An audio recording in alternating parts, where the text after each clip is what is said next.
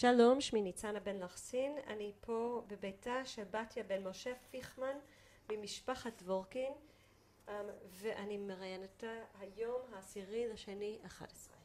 תודה רבה. שלום בתיה, אם אנחנו יכולים להתחיל בכך שאת מספרת לי איך המשפחה שלך הגיעה לעיר העתיקה ובאיזה שנה את נולדת ואיפה. המשפחה שלי, למעשה הסבים, הגיעו מליטא, כשהם היו ילדים קטנים. הם כאן גדלו, הם היו קרובי משפחה, הם התחתנו ביניהם, ואחר כך התחתנו גם בני הדודים, זאת אומרת הבנים שלהם, זה האבא והאימא. האבא היה ממשפחת דבורקין, האימא, זאת אומרת מצד האימא, זה היה משפחת פולני. משפחת אבא זה היה דבורקין. הם הגיעו לארץ והשתכנו בעיר העתיקה. עכשיו לימים המשפחה של אימא עברה לתל אביב. והמשפחה של אבא נשאר, זאת אומרת הסבים מצד אבא נשארו בעיר העתיקה.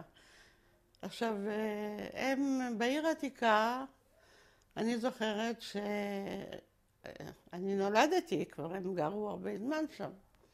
אני זוכרת שהיו שם שני אזורים, כמו היום. היה אזור של דתיים והיה אזור של חילונים. אנחנו גרנו באזור של החילונים, קראו לרחוב רחוב היהודים. ומולנו היה טיפת חלב, זה אני זוכרת.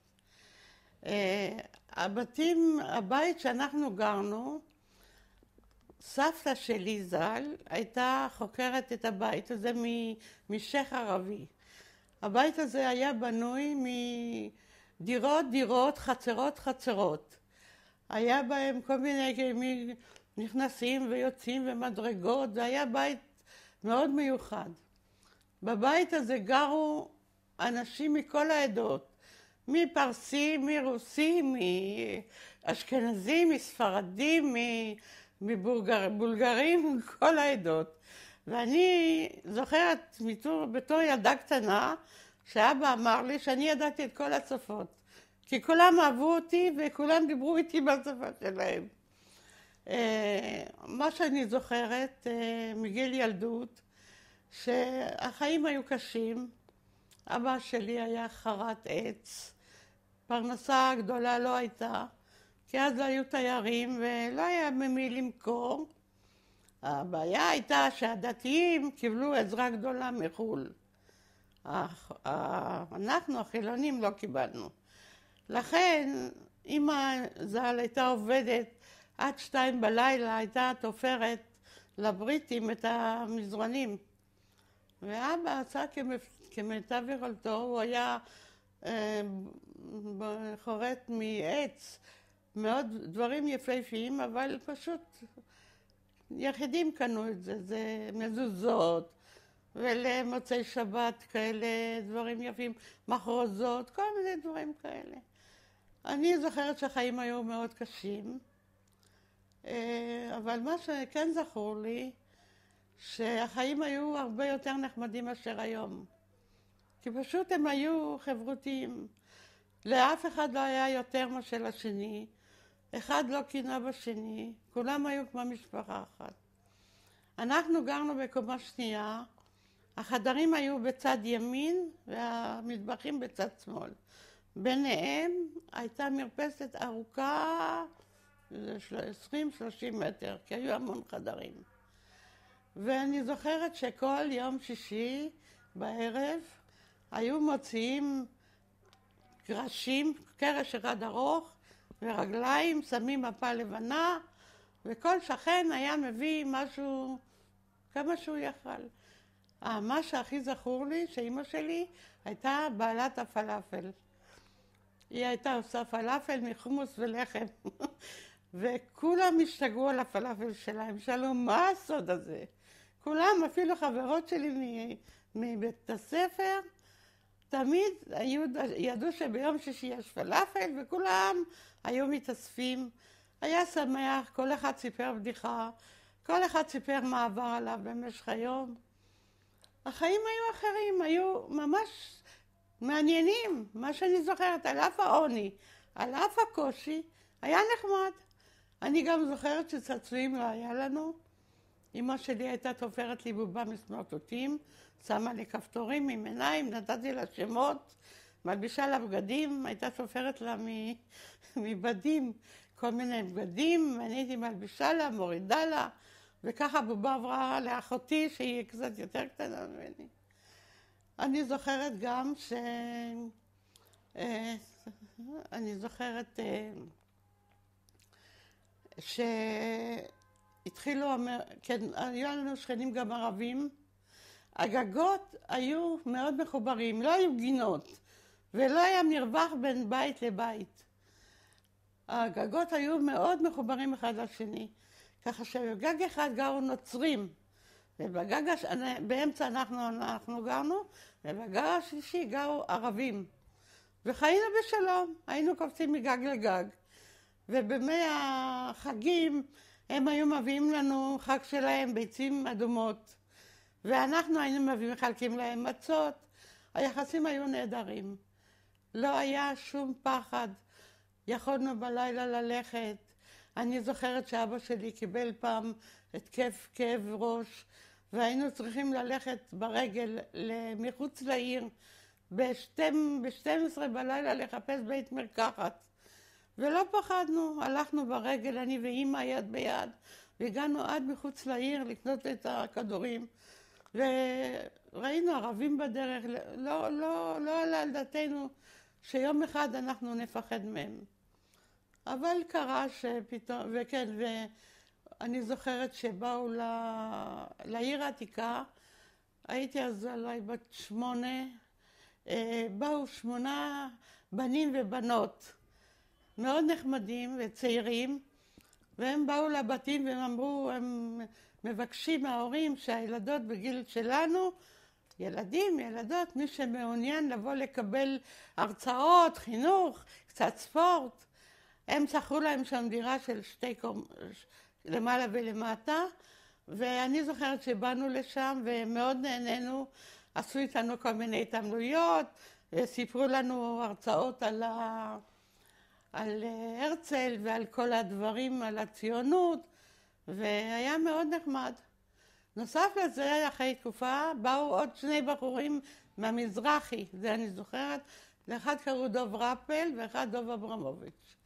והם נתנו לנו שיעורים בתנ"ך ופרשת השבוע וכל הדברים הדתיים. גם מזה נהניתי, אני אהבתי ללכת גם פה וגם פה. לימים אני זוכרת שבבית הספר שלנו הייתה מבשלת תימניה, והוא היה ממוצא יקי, והוא החליט שצריך לעשות אינטגרציה. הוא היה אולי בין הראשונים, והוא החליט הרתני עם הבחורה הזאת שקראו לה שרה. היא הייתה, תסלחי לי, אנאלפביתית, והוא היה ממש דוקטור. אבל הוא התחתן איתה, ונולדו להם תאומים, וזה היה נורא מוזר, אחד לבן ואחד שחור, אחד דומה להם. היו המון בעיות אחר כך עם הילדים, אבל זה לא משנה, זה אני זוכרת. אני רוצה לעצור מה שאני זוכרת עוד, חשבתי שם, אני זוכרת יום כיפור למשל, אני זוכרת את הסליחות. אז היה דו-קרב, אשכנזים היו צועקים סליחות והספרדים היו צועקים סליחות, וכולנו סבלנו מזה, היו מהירים אותנו. הרי אנחנו היינו חילונים, אז לפעמים נורא כעסנו עליהם. ב4 בבוקר היו סליחות, אשכנזים בהגה אשכנזית, ספרדים בהגה ספרדית. אבל מה שהכי יפה היה ביום כיפור. אוקיי, אנחנו נעצור שנייה, כי יש מישהו בדלת. אוקיי, אנחנו עצרנו בזה שדיברנו על הדו-קרב בין בסליחות. אם את יכולה להרחיב על זה קצת, בבקשה. אני זוכרת היה לילות לפני יום כיפור, כשהתחיל הדו-קרב בין האשכנזים לספרדים, שהתחילו לקרוא לסליחות. כל אחד קרא בהגה שלו, ואנחנו החילונים מאוד התעצבנו, כי זה פשוט הפריע לנו לישון.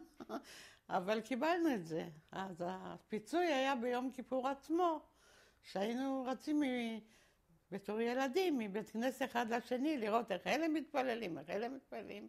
כולם היו לבושים לבן, עם נעליים לבנות, גרביים לבנות, במיוחד הדתיים. החילונים פחות, אבל בעיקר הדתיים. אז תספרי לי באמת, מה את זוכרת שהיה שונה מבית כנסת לבית כנסת? מה את זוכרת השונה? פשוט סוג התפילה. אלה דיברו בשירה יותר, אשכנזים בהגה אשכנזית, והתימנים בהגה תימנית. כל אחד דיבר, ספרדים בהגה ספרדית. כל אחד דיבר לפי איך שהוא למד, לפי המוצא שלו. מה שאני הכי זוכרת זה את פורים. פורים זה היה בשבילנו חגיגה. האמא הייתה מכינה כל מיני עוגיות וצוקריות, והיינו רצים, אני לבשתי, אני לא אשכח את זה. לסבתי הייתה חליפה מבורדו כתיפה, ועם כזה כובע, כזה כזה עם לבן פה, את יודעת, כמו הדתיים, ואני התחפשתי בזה, ואמא הכינה לי מגש, ואני הייתי רצה משכנה לשכנה. מביאה לה את המגש, והייתה נותנת לי כמה גרושים. זה היה בשבילי. הייתי אוספת את הגרושים, וכל אחת הייתה בביתה וסופרת כמה היא קיבלה.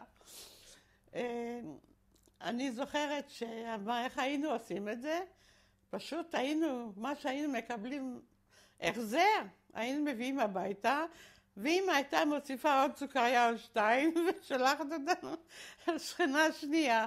וככה למעשה כל השכנים קיבלו אותו דבר. כל אחד חזר לצלחות של עצמו, אבל זה היה נחמד. הילדים במיוחד קיבלו כמה פרוטות, ואז רצנו לקנות, אהבנו במבליק. היה כאלה שחורים, קראו לזה במבליק, זה סוכריות כאלה. זה היה חגיגה לקנות את הדברים האלה. מה היה הסוכריה? תתארי לי את הסוכריה הזאת. הסוכריה, זה היה כמו אטריה, והיא הייתה מגולגלת, ובתוך זה היה סוכריה. והיינו מלקקות את זה, וזה היה נחמד, באמת נחמד. מה שאני זוכרת דבר שזה היה מאוד חשוב, רדיו לא היה, טלוויזיה ודאי שלא הייתה, לא היה. ויום אחד אבא בא, והוא אומר, הבאתי לכם הפתעה. כן, מה?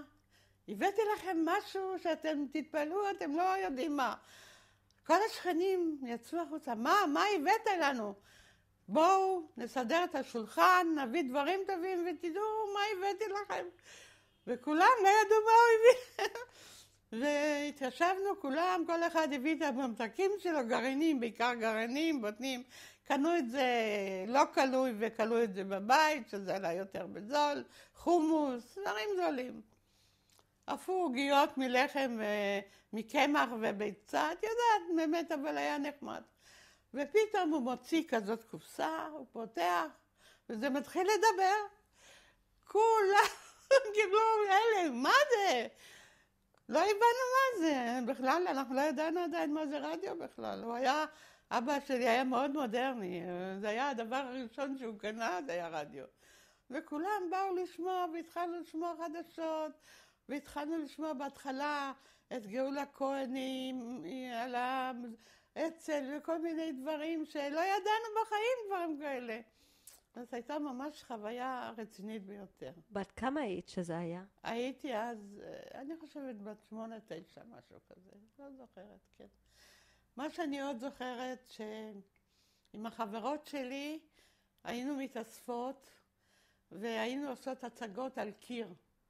היה שם קיר מאוד גדול, פי 2 מהקיר הזה, ושהשמש הייתה ממול, היינו עושים תנועות, והיינו רוקדות על הקיר, כל מיני עם הידיים, את יודעת, וכל מיני צורות, ושעות היינו יושבות, ושרות ביחד, יושבות ביחד במעגל, משחקות באבנים, 5 אבנים, בחבל, ומה שהיה אהוב עלינו זה היה אז, היו מדרגות. מהבית לכותל מערבי, זה לא היה כביש ישר, היו 100 מדרגות. אז המשחק הכי נחמד היה לקפוץ על המדרגות. היינו אחד עד 100, סופרים וחוזרים וחזרה עד 100. זה היה ממש התאמנות. זאת הייתה חוויה. החוויה הכי חשובה גם הייתה שיום אחד הודיעו לנו שיהיה אוטובוס. עד אז לא היה אוטובוס, היינו הולכים ברגל. יהיה אוטובוס מהעיר העתיקה לעיר החדשה.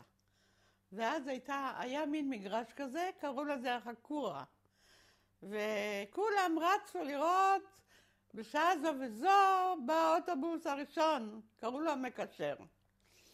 ואז כולם התנפלו לראות את האוטובוס, זאת הייתה חוויה באושר, כבר לא צריך ללכת ברגל, אבל איפה היה כסף? לא היה כסף לנסוע באוטובוס.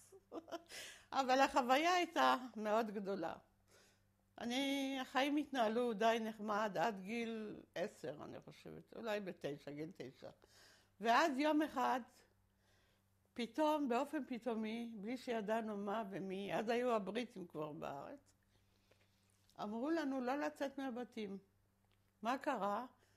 יש התקוממות, הערבים החליטו לעשות מאורעות. לא הבנו אפילו מה, למה? אנחנו שכנים איתם, אנחנו אף פעם לא רבנו, הכל היה בסדר. אז היה לנו שכן, קראו לו יצחק, והוא היה ניצול שואה. והוא התחתן עם אישה שקראו לה שפרינצה, והיא ילדה ובת ועוד בת, והוא אמר, את תלדי כל כך הרבה בנות עד שבסוף תביאי לי בן. אני רוצה שתהיה המשכיות. האישה הזאת ילדה 8 בנות, ולא עלה בן. בסופו של דבר, באותה תקופה, היא הייתה בהיריון. האדם הזה היה ממוצא בריטי, אנגלי. זאת אומרת, מהשואה הוא עבר לבריטניה, והוא הוא ידע אנגלית טוב מאוד. ובעיר העתיקה, היות והכל היה עדיין קשור לבריטים, אז מה שהיה צריך להגיד בקשות, היה צריך לכתוב באנגלית. אנשים לא ידעו אנגלית, מאיפה ידעו אנגלית? כולם פנו אליו, והוא היה כותב את כל הבקשות בחינם. הוא אהב לעזור, היה אדם נפלא. ערבים, יהודים, נוצרים, מי שהיה זקוק היה בא אליו הביתה והוא היה. וכשפרצו המאורעות, אמרו לנו לא לצאת מהבתים, והוא עבד אצל הבריטים, בקישלה. אז הוא החליט ללכת. ואשתו התחננה לפניו, יצחק, אל תלך. אומרים לא ללכת, אל תלך. הוא אומר, מה יעשו לי? כולם אוהבים אותי. לא יעשו לי שום דבר. והוא הלך והוא לא חזר. הם רצחו אותו בדרך. ואז היא הייתה... מי רצח אותו בדרך? ערבים. הכנופיה. באה לעיר העתיקה, לא אנשי העיר העתיקה, באה כנופיה מבחוץ. פורעים. ועשו פרעות. הרסו, שברו. היהודים הסתגרו, פחדו לפתוח את הדלתות. ועוד אחד אני זוכרת, זה אני גם לעולם לא אשכח, את החלבן. היה לנו חלבן שהיו לו קדים על חמור. והוא היה בבוקר מחלק לכולם, היינו יוצאים עם כזה כלי, והוא היה שפך לנו. אמרו לו, אל תצא עם החלב. הוא אמר, החלב אבל התקלקל. אני לא יכול להשאיר את החלב בבית, והוא יצא עם החלב. ובסופו של דבר מצאו אותו קרות ראש על המדרגות. החמור עמד עם החלב והוא שכב קרות ראש. זה היה ממש, אני רועדת כולי, את יודעת, זה ממש מעביר בצמרמורת, שאני עד היום זוכרת את הדבר הזה. ואז פחדנו כבר לצאת מהבתים בכלל. כן, ואותו יום היא הייתה בחודש השמיני, היא ילדה. ואיפה היא ילדה? בבית. כי פחדו להוציא אותה החוצה. והיא ילדה בן. זה היה משהו נורא. הוא כל כך חיכה לזה בעלה, והוא לא זכה. וכמובן קראו לו בשם האב. מה שאני עוד זוכרת... את זוכרת מי עזר לה בלידה? בבקשה? היא ילדה בבית. היא ילדה בבית ועזרו לה בלידת בית, כן. את יודעת מי זה היה? שכנים עזרו, הייתה שם אישה מבוגרת שהיא עזרה לה. היא עזרה לה לילד. בדרך כלל הרבה ילדו בבית, כי בית חולים היה רחוק. בכל עיר העתיקה הייתה רופאה אחת, רוסיה שהתנדבה, ואף פעם אי אפשר היה למצוא אותה, כי תמיד היא הייתה עסוקה. היה לי אח קטן בן 4, ואז לא היו פריג'ידרים. אז את האוכל, היו כאלה ארגזים, ארגזי אוורור, ושם היו מניחים את האוכל. וכפי הנראה מישהי שמה קציצות, וזה התקופה, זה היה שם המון זמן, והוא היה בן 4, הוא פתח את הארגז הזה, והוא התחיל לאכול את הקציצות, והוא על. והוא התעלף, ואבא החזיק אותו ככה לידיים, ורץ לחפש את הרופאה באמצע מאורעות, והיא לא הייתה בכלל. והוא נפטר לה בידיים. היה ילד בן 4, יפהפה. יודלה. רגע, אני חייבת להיזכר. עוד רציתי משהו לספר? מה? בואו נלך אחורה קצת. כן, רק רגע, עוד שני דברים. רק רגע, למאורעות. טוב, מה את רוצה לשאול? אני אזכר. אני רוצה לשאול הרבה דברים, את סיפרת. בבקשה, תדברי רק יותר בקול. בטח. אז קודם כל אני רציתי, קודם כל לשאול אותך, את לא סיפרת לנו, ממש לחזור להתחלה, באיזה שנה את נולדת ואיפה את נולדת? אני נולדתי בעיר העתיקה בירושלים, בבית חולים, איך קראו לו? שהוא עד היום קיים. אני לא זוכרת שם הבית חולים. יש בית חולים, אני לא זוכרת את שמו. אני יודעת שנולדתי בעיר העתיקה בירושלים בשנת 27. אני הייתי הבת הבכורה, ומאוד פינקו אותי, ולפי מה שאבא סיפר, הייתי ילדה מאוד נבונה, קלטתי הרבה דברים, ובגיל שנה כבר כמעט דיברתי ורצתי, וכל השכנים אהבו אותי, וכל אחד דחפה לי עוגיות וכל מיני דברים טובים, ההורים שלי היו מאוד גאים בי, הייתי גם תלמידה טובה. למדתי בית הספר מול בית ונגרטן, בית ספר לבנות, שם היה בית הספר שלנו, למדנו ציור, אנגלית, קצת ספרות, אני זוכרת את המורה לאנגלית שמאוד אהבה אותי וממש חיבבה אותי בצורה לא רגילה. אני גם זוכרת שהייתי כותבת חיבורים מאוד יפה. הייתה שם תלמידה אחת שקראו לה פנינה קוגרמן, היא הייתה מאוד עצלנית, אבל היה לה כוח בלתי רגיל של השפעה לא רגילה, היא הייתה מנהיגה, ואוי ואבוי מי שלא עשה מה שהיא רצתה, והיא רצה שאני אכין לה את כל השיעורים. ולא הייתה לי ברירה, הייתי מכינה לה, כי אני הייתי מאוד שקטה ורגועה ופחדתי ממנה. לימים אני זוכרת, בא אלינו משורר שקראו לו שמעוני, שהוא כתב המון שירים וסיפורים, והוא אמר, מי שתכתוב את החיבור היפה ביותר, יקבל פרס את 3 הכרכים שלו, כאלה כרכים. והיא באה אליי, והיא אומרת לי, את חייבת לכתוב לי את החיבור הכי יפה. הפעם אמרתי לה לא. הפעם אני אכתוב בשביל עצמי ולא בשבילך. אז אני אחר כך באמת כתבתי חיבור, הייתי ילדה בת 8, וכתבתי ודמיינתי מה יהיה כשתהיה לנו מדינה שלנו.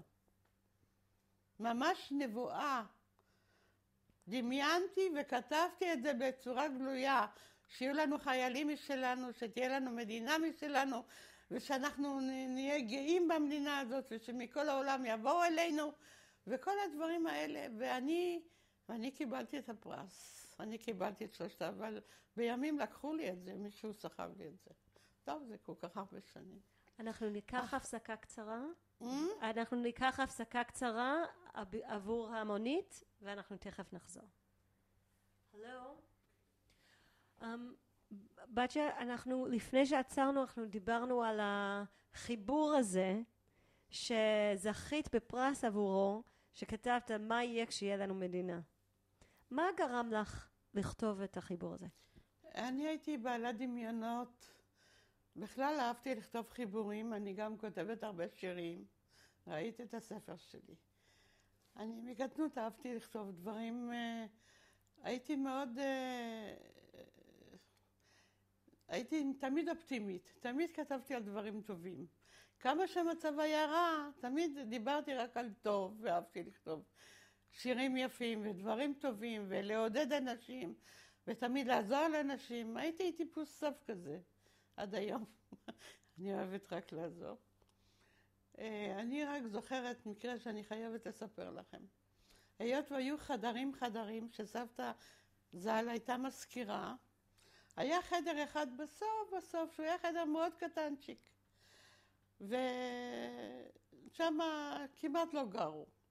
יום אחד באה אישה צעירה עם אישה מאוד מבוגרת, אולי בת 90, אני חושבת, ממש מהעדה המזרחית. היא לא יודעת לדבר עברית, הזקנה רק הבת. היא באה, היא שכרה את החדר, היא שילמה למפרע 3 חודשים שכר דירה, והיא אמרה שהיא תבוא כל פעם לשלם שכר דירה ולדאוג לאמא שלה. טוב, היא הביאה אותה. עבר יומיים, 3, 4, לאישה אין אוכל, אין מי שידאג לה. גם אצלנו המצב היה גרוע, לא היה באמת מה לאכול, היה עוני. אבל אמא שלי הייתה צדיקה, היא הייתה אישה, אין היום נשים כאלה. והיא ראתה, היא אמרה לי, היא ראתה, תיכנסי לאישה, תראי מה שלמה, הייתי ילדה קטנה. אני נכנסת, אני מסתכלת עליה, אני אומרת, אמא, הכל ריק, אין כלום. אז אמא הייתה מפרישה כל אוכל, מה שהייתה מכינה לנו, הייתה מפרישה צלחת, מה היה? מרק שועית או מרק עדשים, דברים מאוד זולים, אבל אכלנו יחד עם לחם, זה היה. והייתי מכניסה לה, היא לא ידעה לדבר, היא דיברה רק ערבית, בקושי, וממנה באמת למדתי כמה מילים ערבית. אחר כך אמא אמרה לי, וכן, בקשר למים, לא היו לנו ברזים, היה לנו באר. היה לנו דלי עם באר, והיינו ממלאים מים, ומחלקים, היה לו כאלה קדים ענקיים, ממלאים בזה מים, ואמא הכריחה אותי שאני אמלא מים ואני אביא לשכנה הזאת. אבל אמרתי לה, אמא, אני לא היחידה פה, יש עוד ילדות. אני התנגדתי, אמרתי, מה, את רוצה כל הזמן רק אותי? אז אמא קראה לכל השכנים, ואמרה, תשמעו, עד שהבת שלה תגיע, ומי יודע אם היא באמת תגיע, כי ראינו שזה סתם סיפור, היא זרקה את האמא ונעלמה. אז הייתה אספה, ואמא שלי אמרה, כל ילדה, והיו המון ילדות, ברוך השם, תעשה משהו בשביל האישה הזאת. וככה הוא באמת הוחלט, כל פעם אחת הייתה מביאה לה מים, אחת הייתה מביאה לה אוכל, היות וכבר כולם הסכימו, אז עשינו את זה ברצון. אפילו הלכנו כבר 2 ביחד. ובאמת לימים עברו, ואף אחד לא בא לראות אותה, ואף אחד לא התעניין בה, ועברו כמה חודשים טובים, ויום אחד אנחנו נכנסים והיא מתה, אין לי מי לדבר. ולא ידעו מה לעשות איתה. לא יודעים איך קוראים לה, מה שמה, מי, מאיזה בית, מי הבת שלה. לא יודעים שום דבר, ריבונו של עולם, מה הולך פה? אז השכנות, את יודעת איך לקחו, איכשהו סידרו לוויה וקברו אותה. בלי שם, בלי משפחה, ממש לא יודעים מה. עכשיו אני אחזור לימים, אחרי הרבה ימים שהגעתי לתל אביב, ולי יש זיכרון טוב. ראיתי את הבת שלה פעם אחת, לא יותר. אני יושבת בשפת הים, ואני שכבת על כיסא, כבר נדמה לי הייתי נשואה אפילו עם ילד, עם שמואל שלי, ואני רואה מישהי שוכבת לידי. ואני מסתכלת עליה, ואני אומרת, ריבונו שלו, אני מכירה את האישה הזאת. אבל מאיפה? ואני מתחילה לחפור. מאיפה אני מכירה את האישה הזאת? ופתאום אני נזכרת, אני אומרת לה, תגידי לי גברת, את לפני שנים, את הבאת אימא זקנה וזרקת אותה ונעלמת? עשיתי דמה. היא אומרת, מאיפה את יודעת? אמרתי, מה, אני הייתי ילדה קטנה, אני זוכרת הכל, אני זיהיתי אותך, איך יכולת לעשות דבר כזה? אימא זורקים.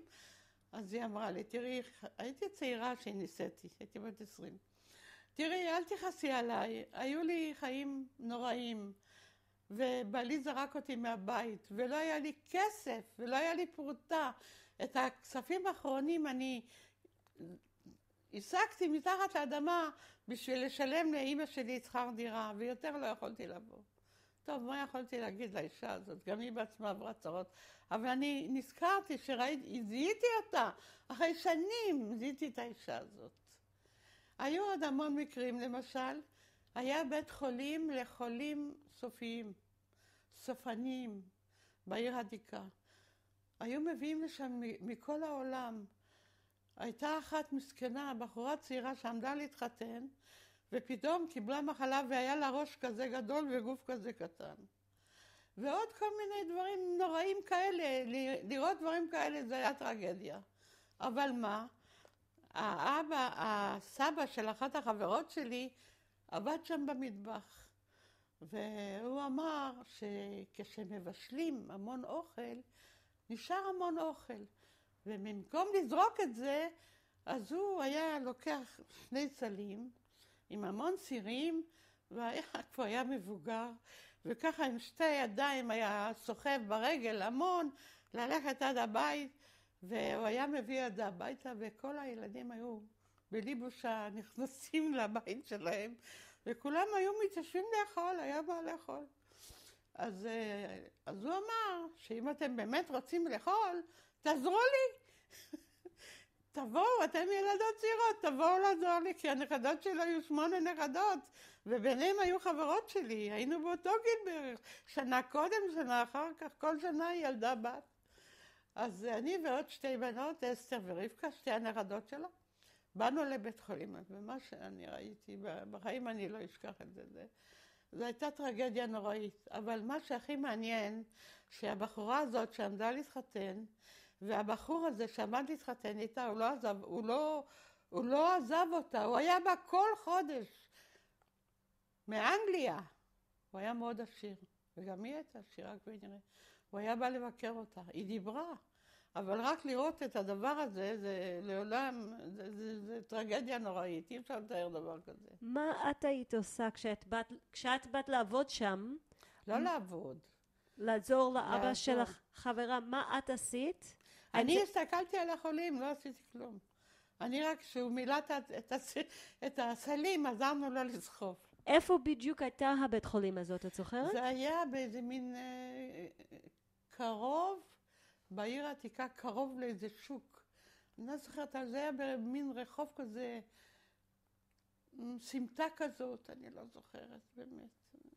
זה אני לא זוכרת, די בדיוק. אני רק זוכרת פעם אחת הלכתי איתו, לא יותר. הלכתי איתו, ואז כולם באו עם האוכל, התיישבנו על המיטות, על השמיכות, על וכולם אכלו. כולם אכלו מהאוכל הזה. את זוכרת עוד משהו על החולים? כמה אנשים היו שם? היו כמה חדרים, כן. אני ברחתי משם, אני לא רציתי להסתכל, אבל אני רק, סיפרו לי, הוא סיפר שזה מחלות סופניות, שזה אנשים, הביאו מכל העולם, הביאו לשם, מאנגליה, מצרפת, חולים שכבר, מחלות נוראיות, אי אפשר לתאר את זה, שכבר לא היה להם סיכוי. זה היה נורא נורא. פעם אחת הייתי וזה, הזיכרון הזה רדף אותי, יותר לא רציתי לאכול ולא רציתי לראות ולא רציתי כלום. את יודעת למה הם באו לעיר עתיקה? זה היה בית חולים צרפתי נדמה לי. זה היה שייך לצרפתים, כן. או לאנגלים או לצרפתים, אחד מהשתיים. עכשיו, בקשר למה רצית לסבתא? קודם כל, אני באמת אשמח לשמוע קצת יותר על סבתא שלך, כן. ואיך היא נהייתה המתווכת של כל הבית הזאת. כן, סבתא שלי באה לגור בבית הזה, והיא התאלמנה בגיל מאוד צעיר, והיא הייתה אישה מאוד יפה, ממש. בגיל 90 נפטרה עם לחיים אדומות, עיניים כחולות, יפהפייה, רעותה ושכל, והשייך הזה שהבניין הזה היה שלו, בניין ענק, היו שם הרבה חדרים, הוא רצה לנסוע לאומן, לחוץ לארץ, והוא רצה מישהו שישמור על הבית. היות וסבתא שלי הייתה אז אלמנה, והיו לה ילדים, והיא רצתה פרנסה. היא הציעה את עצמה, הציעו עוד שכנים, אבל הוא דיבר איתה, והיא מצאה חן בעיניו, והוא בחר בה. ואז הוא מצא לה, והיא הייתה מקבלת ריבית מכל דייר. בסוף החודש היא הייתה אוספת את השכר דירה, היות והוא כבר נסע לחוץ לארץ, היא הייתה שומרת לו, לא יודעת איפה, בבנק, לא יודעת, בנק לא היה. אני לא זוכרת איפה הוא אמר לה לתת את הכסף. והיא הייתה מקבלת אחוזים, מזה היא חיה וגידלה את הבנים שלה. היו לה 2 בנים ובת. סבא שלי נפטר מאוד צעיר. והיו חיים מאוד קשים. הבת התחתנה בגיל 16. ואבא שלי גם התחתן צעיר. והבן השלישי, שהיה בחור בן 18, בחור מקסים, שיתחו לו אישה, בגלל שהייתה לה דירה, הייתה אולי ב-20 שנה בוגרת ממנו. והיא הייתה מקבלת כסף מחוץ לארץ, היא הייתה אנגליה, אז הוא התחתן איתה, כמובן שלימים הוא עזב אותה, התגרש ממנה, אבל אותו זמן זה היה פתרון טוב, הוא היה צריך דירה, ולא היה לו פרנסה, ולא היה לו כסף. אז הוא התחתן איתה, וחי איתה די הרבה שנים, ילדים לא היו להם. ואחר כך הוא נפרד ממנה. מה עוד אני אספר לך? דיברת קצת, את רצית להגיד משהו? לא, מה רציתי לשאול? דיברת קצת על המשפחה שלך ועל הפרנסה של ההורים. כן, הייתה... קודם כל, לפני זה, קודם כל, אם את יכולה לתאר לי קצת איפה אבא שלך עבד, אם הוא עבד בשביל עצמו, עם אנשים אחרים. לא, לא. ולמי הוא היה מוכר את הדברים שלו, ואותו דבר עם אמא, אמא הייתה עובדת מהבית, מבחוץ, פשוט קצת לדבר על הפרנסה. כן, אבא, הרי זה היה בניין של סבתא, זאת אומרת הבניין של סבתא, כן? אז היה למטה מין חדר כזה, ושם אבא עבד, הוא הכניס מכונה, מין מכונה כזאת, חרטות עץ, והוא עבד למטה. לאמא הייתה מכונת תפירה, והייתה בבית בחדר תופרת. גרנו בחדר וחצי, באותו חדר גרנו, ושם היא עבדה, בלילה היא עבדה. בחצי חדר הייתה מכונת תפירה, והיא הייתה תופרת את המזרונים, לחיילים הבריטים, ואבא עבד למטה. למי הוא מכר? היו כמה שהיו קונים מזוזות, היו נוצרים שהיו קונים את מין פסלים כאלה, אני יודעת, הוא היה עושה כל מיני דברים מיוחדים. מחרוזות מעץ. זה לא הלך, אבל אחר כך כשפרצו המאורעות, אז כבר בכלל לא הייתה עבודה, אז האנגלים, הבריטים, אני רוצה להגיד לך, התנהגו יפה מאוד, הם היו מחלקים אוכל. הם היו מביאים לחם, חלב ומה עוד? ביצים, כמובן שבשר לא ראינו, דברים כאלה לא ראינו, אבל את המינימום הם היו מביאים לנו, כי הרבה זמן פחדנו לצאת מהבית, זה היה נורא. עד שהמצב קצת השתפר, התחילו לצאת מהבתים. אבל תקופה ארוכה, הם היו מחלקים, היו דופקים בשער, זאת אומרת, היה בכניסה, היה שער, הם היו דופקים בשער, והיו מכניסים ארגזים, בערך. כמה שכנים יש, לחם, חלב, מים, כל המים לא, מים היה לנו. וככה חיינו בצמצום נוראי, זו הייתה תקופה מאוד קשה. אבל יש להגיד שהם התייחסו אלינו מאוד יפה. כי יום אחד אני חייבת גם לספר, שאני הרי אמרתי לך שאני מילאתי, היה תור, מישהי מלא מים מהבאר, ואותו יום נפל לי, החבל נקרע, והדלי נפל לי. ואז ירדתי למטה, ופתאום אני ראיתי, ידעתי, אמרו לנו שיש שם מין מערה כזאת, אמרו לנו, עד חברון. היו צוחקים, אבל פחדנו לרדת, אף פעם. אמרתי, אמא, אני מפחדת לרדת. אז היא אמרה, אין לך מה לפחד. הכי הרבה, תראי שם עכבר. אמרתי, אני מפחדת גם עכברים. בקיצור, אני ירדתי, לקחתי, נדמה לי, לא, ירדתי לבד, כי לא היה לי, ירדתי להרים את הדלי, ומה אני רואה פתאום? אני רואה בחור ובחורה מהמועדון שלנו. קראו לה שרה. שם הבחור אני לא זוכרת. שרה, מה את עושה פה? אז היא אמרה לי, אמרו לי שיש כאן מין מערה כזאת שכדאי לבדוק אותה. וזה הכל, ואמרתי להם, הסתובבו שם במערה, אני לא יודעת, הלכו, בדקו. אני לא ייחסתי לזה חשיבות רבה.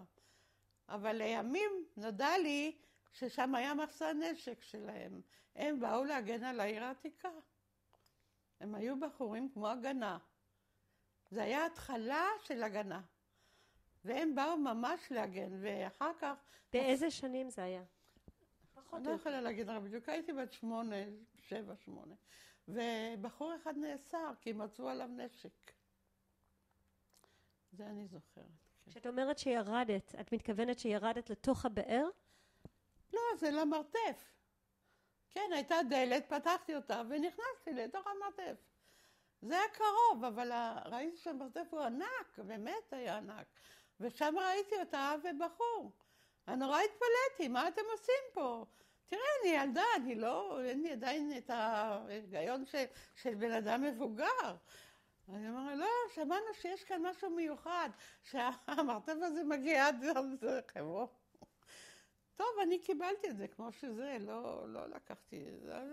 אחר כך נודע לנו ששם היה מחסן של נשק. והם באו להגן על העיר העתיקה, ואחד מהם נאסר. תפסו עליו נשק, כן. ואני גם זוכרת,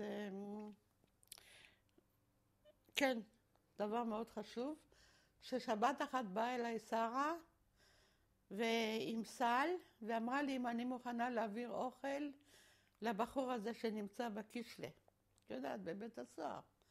ואני אמרתי, היא באה לשאול את אמא, אם אמא מרשה. אמא שלי אמרה, אוכל לשבת? בוודאי, למה לא?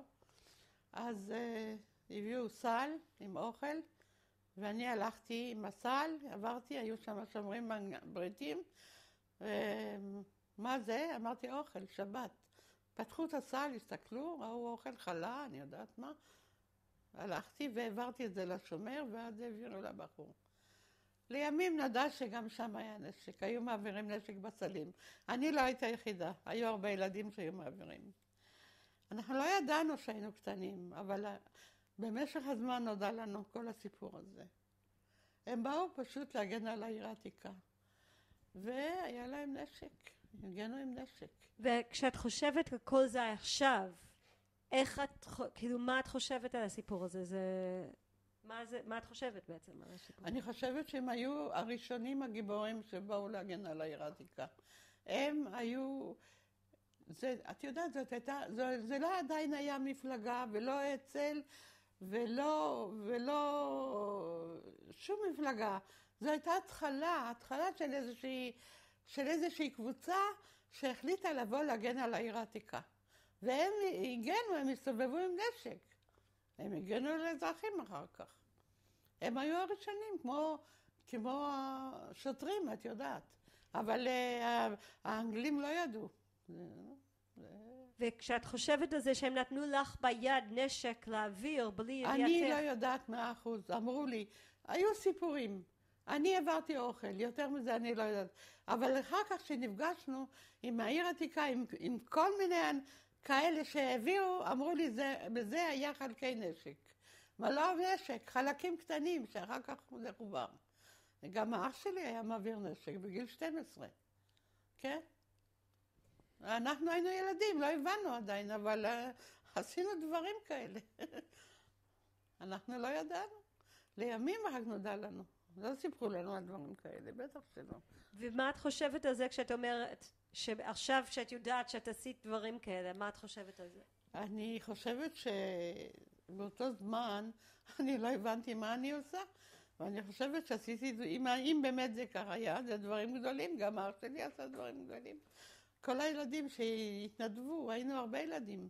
אני לא הייתה יחידה, היו הרבה ילדים שעשו הרבה דברים.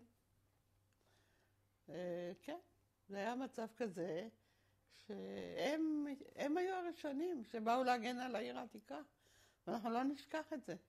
הם באו להם ממש להגן עלינו. הם הסתובבו ברחוב עם נשק, ומוסר כמובן, שהאנגלים לא יתפסו אותם, אבל אחד מהם באמת נתפס. הוא היה בבית סוהר, אחר כך הוא שוחרר. גם אח שלי היה בבית סוהר, אני שחררתי אותו. תפסו אותו. תספרי לי על זה, מה קרה? אח שלי היה בבית סוהר, תפסו אותו, או שהוא אני לא יודעת מה הוא העביר, או הוא תלה מודעות, או משהו, תפסו אותו. אני לא יודעת על מה אפילו. יום אחד קיבלתי הודעה שאחי בבית סוהר, ואני חייבת לבוא לשחרר אותו. אז באתי והייתי צריכה להפקיד כסף, נדמה לי, סכום כסף, ולחתום שהוא לא יעשה את זה יותר. היה ילד. ניצלו אותם בבית היתומים, שלחו אותם לכל מיני מקומות. מה זאת אומרת שהאח שלך היה בבית יתומים? מה זה היה? מה זה אומר שהאח שלך היה בבית יתומים? מה היה? אמא שלי נפטרה. אבא שלי נשאר עם תינוקת בת 2. אני הייתי הגדולה בת 15, הייתי הגדולה. אז רגע, אז תספרי לי קודם כל על המרכיב של המשפחה שלכם, כמה היו? אבא שלי, אמא, והיינו 2 אחים ו3 אחיות, ואח אחד נפטר, סיפרתי לך. נשארנו 3 אחיות ואח. כשאמא נפטרה, הייתה לי אחות בת 2.5, אחי היה בן 5, אחותי הייתה בת 10, אחותי הייתה בת 12, אני הייתי בת 15. ואני הייתי הבכורה. ואבא, אמא שלי נפטרה במצב טרגי מאוד רציני. מה קרה? לא היה... אז בישלו על פתיליות, על נפט. ואמא, זיכרונה לברכה, כאן היה חדרים וכאן היו מטבחים, הסברתי לה. אמא הייתה במטבח, והיא בישלה על פתיליה. הנפט נגמר מהפתיליה, היא החזיקה בקבוק עם נפט, והיא לא קיפתה את הפתיליה, אלא היא רק הרימה אותה, והיא לקחה את הבקבוק והיא התחילה לשפוך את זה לתוך הפתיליה הזאת, ואז התלקח אש, ואמא נדלקה כולה, נשרפה. הייתה בת 34, צעירונת, 34, 5, משהו כזה. אבא היה בחדר השני, והוא שמע זעקות. אז הוא רץ מיד למטבח, ומה שהוא ראה, הוא רצה להציל אותה, תפס אותה עם היד, ואז נשרפו לו הידיים. היא הייתה במצב נוראי כבר, כולה הייתה שרופה. ואז שם לא היה מגן דוד, ולא היה שום דבר, עד שהביאו אותה לבית חולים. כבר לא היה מה להציל. היא עוד חיה תקופה. היא הביאו אותה לבית חולים, היא הייתה במצב נוראי, ואבא גם היה חבוש כל הידיים. לאיזה בית חולים לקחו אותם? משגב לדח. מי לקח אותם? השכנים לקחו אותה, לא היה מגן דוד, לא היה כלום. ואבא נשאר עם ילדה בת 2.5. ואני הייתי הבכורה. אני הייתי מפונקת, אני לא ידעתי לעשות אפילו כוס תה, אמא לא נתנה לי. אמא אמרה לי, את לומדת מצוין, לא רוצה להפריע לך, תלמדי, רק תלמדי. כי כשהייתה באה לבית ספר, אמרו לה, איזה נחת אני מקבלת מהמורים שלה, הייתה מאושרת שהייתי תלמידה טובה. אני הייתי כזאת פדנטית, הייתי מתיקת דף, ואם שורה אחת לא הייתה מוצאת חן בעיניי, הייתי קוראת הדף, מתחילה מחדש. העיקר שזה יהיה 100% יפה ונקי. ובאמת, אמא קיבלה המון מחמאות. אז היא לא נתנה לי לעשות בבית כלום. והיו 4 ילדים, הייתה עושה הכל לבד. גם התנאים היו קשים. ברגע שהיא נפטרה, אני לא ידעתי מה לעשות. הייתי עבודה, אבא חולה וילדה קטנה בבית. מה אני אעשה? אני לא יודעת מימין לשמאלי. הייתי במצב נוראי, הייתי בייאוש טוטלי. לא אכלתי, ירדתי במשקל. ואחות אמא שלי, שהיא גרה בתל אביב, היא גרה עם סבתא. היא באה לראות מה המצב, והיא ראתה אותי, איך אני נראית. ילדה בת 15, אני נראית כמו בת 10, מה קרה פה? היא אמרה לאבא שלי, הילדה הזאת תמות, מה אתה רוצה? אני לוקחת אותה לתל אביב. אז מה אני אעשה עם הילדים פה? אז אחותי שולה, היא כבר הייתה במקווה ישראל. היא יצאה לפני זה, לפני שאמא נפטרה. ואת אחי הכניסו לבית יתומים, היה ילד קטן. אותי לקחו לתל אביב, ואבא נשאר עם ילדה בת 2.5. מה הוא יכול לעשות? עם ידיים חולות וזה. אז אמרו לה, אתה חייב להתחתן, אין ברירה. ושיתחו לו אישה. ושיתחו לו אישה כבר מחוץ לעיר העתיקה. הוא התחתן אישה עם אלמנה, עם בן, סליחה. והיא אמרה שהיא רוצה רק את אחותי, היא לא רוצה אותנו. כי גם היא גרה בחדר אחד עם אמא ובן. ואז אבא הלך והתחתן אחרי כמה חודשים. ואז מרגע זה כבר לא היה לנו בית. לא היה לנו כבר איפה לבוא, וזה כבר לא היה בית שלנו. וזהו, אני נשארתי בתל אביב, אחי היה בבית יתומים. אחותי הייתה במקווה ישראל, ואחותה הקטנה הייתה אצלה. אחותי מאוד הייתה אומללה שמה, לא היה לה טוב. היא אמרה שהיא מפנקת את הבן שלה, ואותי נותנת לחם ישן, ולבן שלה היא נותנת לחם טרי, את יודעת איך זה הולך. והיא ברחה לקיבוץ, באה לקיבוץ. איזה אחות זאת שהייתה במקווה ישראל? אחותי שולה הייתה אז בקיבוץ, כן, בעין צורים. היא הייתה שם תקופה, וגם לא היה לה טוב. ואני גרתי בחדר אחד עם 2 ילדים, ובעלי ז"ל, בעלי הראשון, הוא הסכים שהיא תבוא לגור איתנו, לא הייתה ברירה, והיא באה והיא גרה איתי עד שהיא הלכה לצבא. היא גרה איתי הרבה שנים, ושלחנו אותה ללמוד בתיכון, והיא גרה איתי עם 2 הבנים שלי. אז כשבאת לקחת את האח שלך מבית הסוהר. מבית הסוהר, את באת מתל אביב? אני גרתי כבר בתל אביב, כן, אני בגיל 15 כבר עזבתי. כן. אני באתי והוצאתי אותו, כן. האם אחרי שהאסון הזה קרה למשפחה שלך, הילדים, כאילו אתם שמרתם על קשר? אנחנו שומרים על קשר מצוין, יום יום. אנחנו יום יום מטלפנים לה.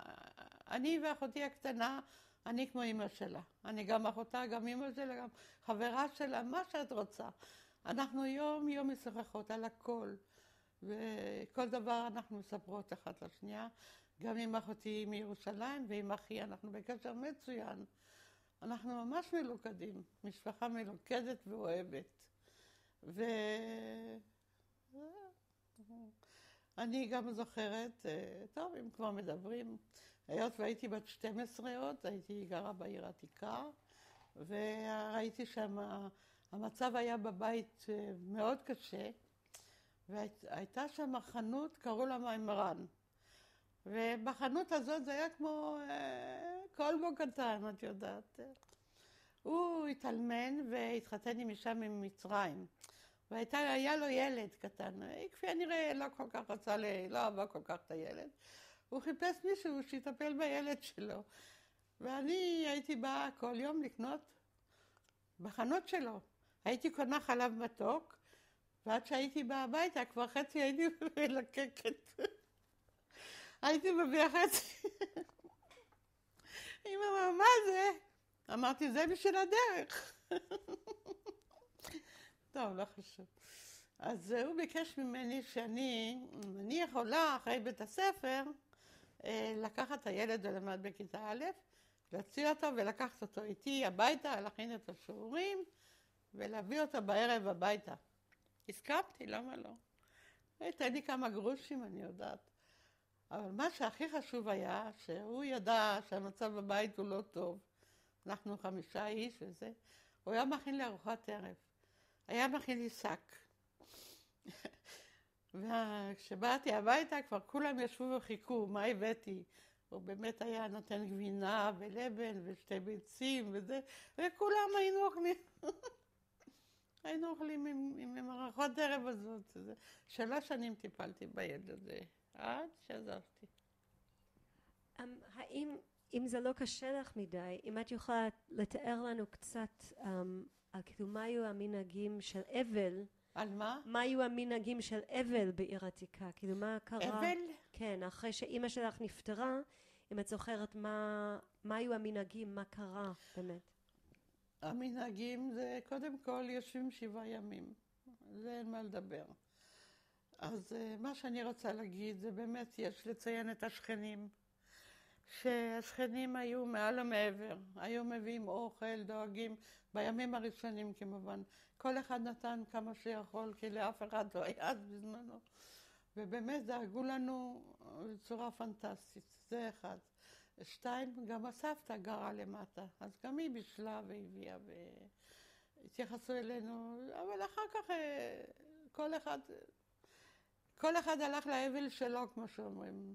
החיים היו מאוד קשים, היו שם הרבה, איך אני אגיד לך, הרבה בעיות. אנשים רבו בגלל הכסף ולא הסתדרו, והיו טרגדיות מספיק. אנשים היו חולים ולא היה כסף. לא היה רופאים בכלל, מי חשב על רופא? היו הרבה שנפטרו, גם בגיל צעיר, גם בגיל... היו כאלה שחיו עד 90 אפילו. היו כאלה שנפטרו בגיל צעיר, היו הרבה טרגדיות בבניין הזה. זה היה בניין ענק, איך אני אגיד, כמו בית משותף. היו כאן, כמו בית משותף, המון שכנים. ומכל המינים ומכל הסוגים, זה היו החיים, זוכרת. איפה קברו את אמא שלך?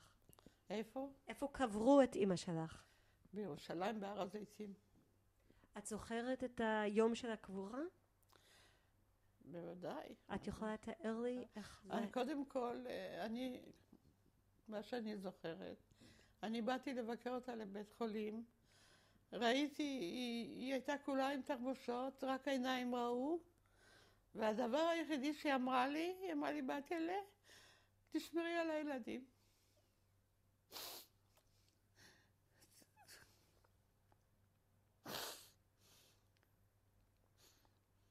קשה לי.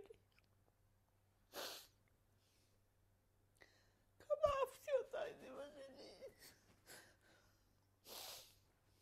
זה אישה יתה. צדיקה. אין הרבה כאלה. היא דאגה שאני אכין את הילדים. יותר מזה, אחרי זה היא נפטרה.